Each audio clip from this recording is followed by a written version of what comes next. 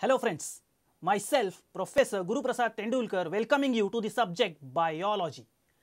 Now in this subject today we are going to begin with a new topic which is altogether unique. Now when I say unique, all of you might just ask a question, why sir, why I am calling it as unique? The reason is all other chapters, most of them we deal with human body. But this particular chapter which I am going to teach you today is study of animal types. Now the name itself suggests that it's not a human body that we are going to deal with. Here we are going to deal with a very interesting creature, and that interesting creature is nothing but cockroach. Now as soon as I say cockroach, you might have said, sir, cockroach. Now this is a general feeling about cockroach, isn't it? This is a creature which we fear the most. You can see this. I think all of you must have definitely gone through such an experience. This is a creature which most of us find it to be ugly. So much so that we just hate it from the core of our existence. We are so much dreadful about it that we are just eager to kill it. And for no reason, the innocent creature gets killed just because of our fear. Relax guys. First of all, the organism is not that rejectable.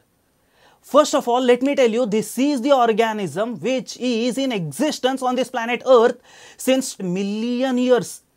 Just imagine much before than even the advent of human being on Earth. And since then, the animal has continued to survive even nuclear radiations, and it is existing even today.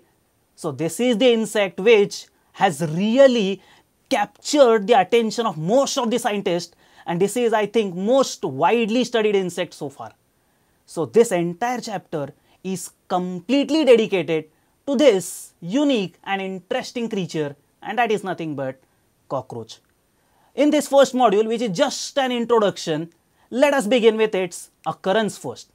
Try to recollect, where do we find the presence of cockroach? Just recollect. Any guesses? In fact, if you think, you will come to the conclusion that, sir, we find it everywhere.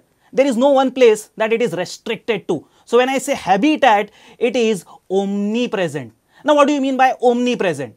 The word omnipresent means it is present in every habitat. Just to give few examples, I can say it is found in damp marshy places. It is found in areas where there is a stagnant water, where there is, I can say, lot of mud accumulated, isn't it? The second place where we commonly find it is our very own kitchen. Most of us, you might have experienced this. We find it in the crevices in the kitchen. Additionally, we even find it in manhole. In fact, this is the most popular place where this creature is always found. So in short, it is found almost in every habitat, and hence the word omnipresent is rightly justified. Then proceeding ahead about its feeding habits. What does cockroach feed on? Now this is again a very particular question without any particular answer, because cockroach in general feeds on anything and everything. Believe me, we say that cockroach is omnivorous. Now what do you mean by omnivorous? Just split up the word omnivorous.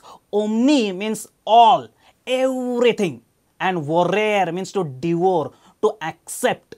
So the word omnivorous means it accepts everything. Now when I say everything, just to give you a few examples, first of all, it can even feed on the food what we eat. Now here you can see in the adjacent photograph, it's eating bread. It can basically eat any type of human food, whatever we feed upon. Secondly, it can even feed itself upon different types of paper. Let it be newspaper, let it be blotting paper, let it be cardboard, every type of paper can be utilized by this organism as a source of energy. How interesting. Additionally, it can even feed on cloth. And not only that, it can even feed on animal excrements. So in general, I can say it feeds on everything. The only exception what I can say will be, except I would say metal and plastic, it feeds on everything.